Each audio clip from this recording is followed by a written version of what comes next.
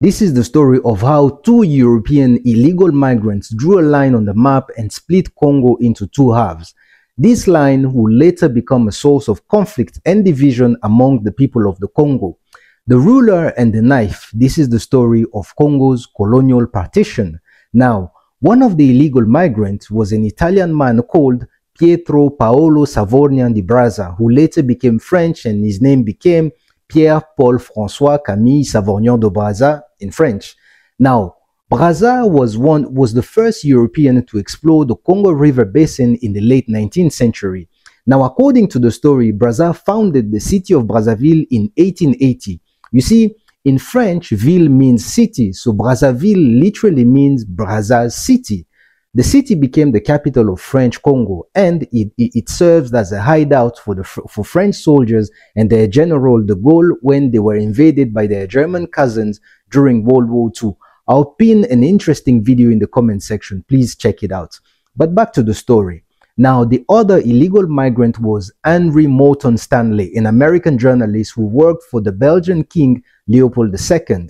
The Belgian king was a notorious psychopath who wanted to create a personal empire in the Congo and exploit its natural resources. He is remembered across the African continent as someone that even the devil had to distance himself because of his brutality, oppression, and enslavement of the people of the Congo in their own land. Now, this is the man Stanley was working for, the American journalist was working for as a consultant in the Congo, helping the king to claim control of the territory. Now, keep in mind, it was a time when European colonizers were going around the African continent and lying to their fellow Europeans back home that they were the first people in the world to have discovered things and places where they found people already living there. But back to the story. Brazza and Stanley bumped into each other on Congolese territory. Keyword, Congolese territory, meaning they met on a land that belonged to the Congolese people. But they began arguing over who had the right to control it, to control that land. But since they both had similar agenda, they eventually agreed to compromise. So they unfolded a map on a wooden table and traced a line with a ruler across the Congo River basin, splitting it into two halves. This line is still the border between the Republic of Congo and the Democratic Republic of Congo today. The Republic of Congo is a former French colony, and DRC, the Democratic Republic of Congo, is a former Belgian colony. Both countries suffered from the brutal oppression and exploitation by their colonizers. Side note, the capital city of DRC was once known as Leopoldville, meaning Leopold City, but under President Mobutu Sese Seko, the country decided to get rid of that ugly name and called it Kinshasa. However, the other Congo decided to keep Brazzaville. By the way, Kinshasa and Brazzaville are the two closest capital cities in the world.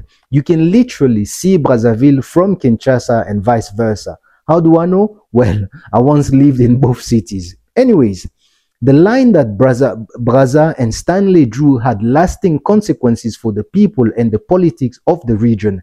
It divided people from the same family, culture, and language into two different countries.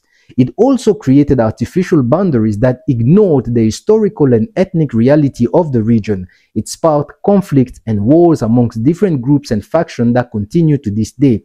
It also enabled foreign interference and exploitation by other powers that seek to benefit from the Congo's rich resources.